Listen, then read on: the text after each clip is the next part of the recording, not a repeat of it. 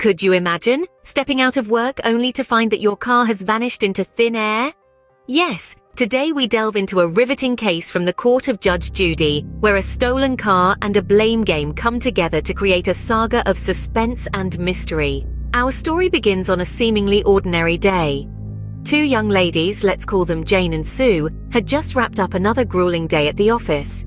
However, as they stepped outside, they were greeted with an empty parking space where Jane's car should have been. Shock turned to disbelief as they quickly realized that Jane's car hadn't just grown legs and walked away. It had been stolen. But this isn't just a simple case of a stolen car. No, the plot thickens.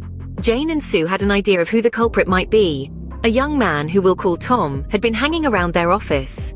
Tom, they claimed, had shown a keen interest in Jane's car, often admiring it and asking questions about it. They were convinced that Tom had stolen the car. Fast forward to the court of Judge Judy, Jane and Sue with their accusations and Tom with his defense. Tom vehemently denied the allegations, stating he had nothing to do with the stolen car.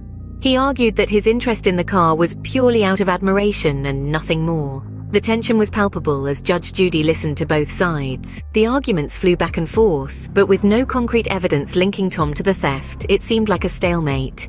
But if you know Judge Judy, you know she has a knack for getting to the bottom of things. Judge Judy, with her seasoned expertise, asked probing questions, trying to untangle the web of accusations and denials.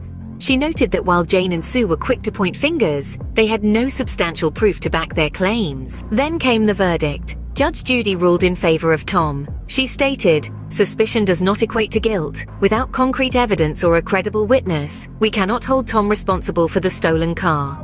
The court echoed with her words, a stark reminder that accusations without proof are simply assumptions. And with that, another intriguing case in the court of Judge Judy came to a close.